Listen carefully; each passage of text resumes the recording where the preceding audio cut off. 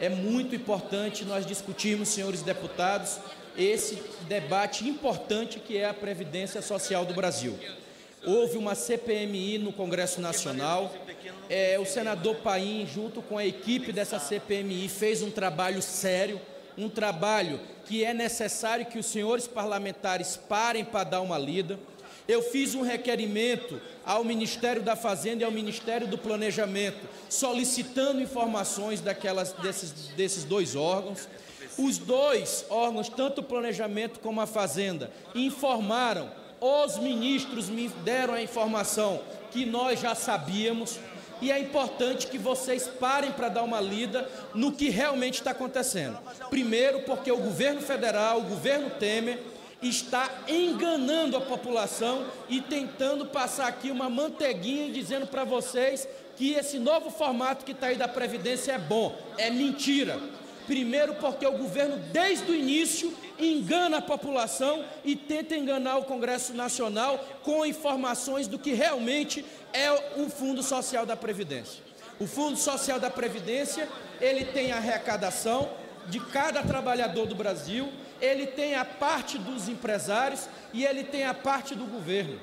O governo, ele desonera. Existe uma política de desoneração que nós estamos falando de milhões por ano que nós deixamos de arrecadar para o Fundo Social da Previdência. Existe uma falta de um perdão grande para grandes empresas do Brasil que estão deixando de recolher para o Fundo Social da Previdência. E existe, senhores deputados, uma coisa chamada DRU, desvinculação da Receita da União.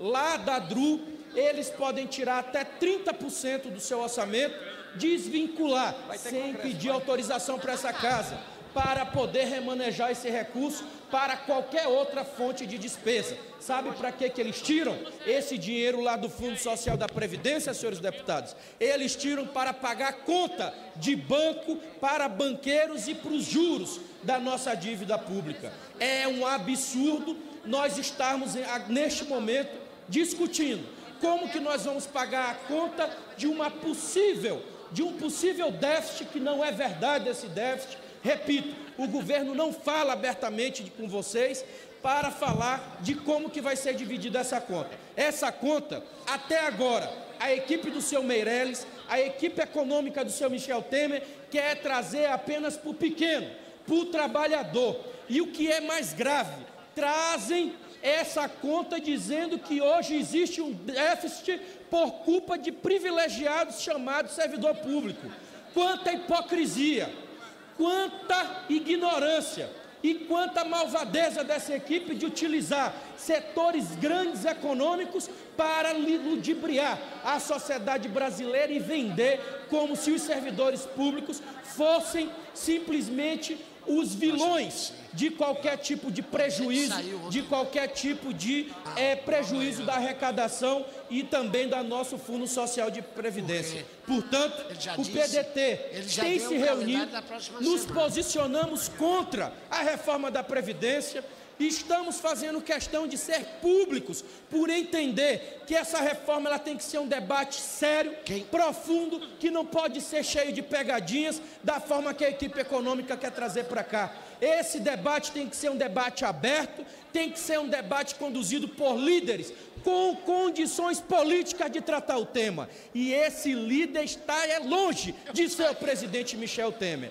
Ele não tem condições políticas, morais, de conduzir um tema tão importante que trata da aposentadoria do nosso trabalhador brasileiro. Senhores deputados, essa legislatura já cometeu muitas lambanças. Desde o impeachment da Dilma, muitos aqui disseram para o Brasil que o Brasil ia voltar a crescer e que as coisas iam melhorar. A gasolina está mais cara, o gás está mais caro, o FIES acabou, Minha Casa Minha Vida parou, Bolsa Família ameaçado, todos os programas importantes que estavam ajudando a melhorar a vida dos brasileiros estão aí ameaçados. Duas denúncias que o povo brasileiro pediu para vocês para se aprovar, afastando o presidente Temer, também essa casa disse não. E aí agora, para terminar essa legislatura, nós vamos entregar de presente, na véspera do Natal, a retirada do direito do trabalhador a se aposentar. É muita cara de pau. E espero que a maioria dessa casa acorde e não...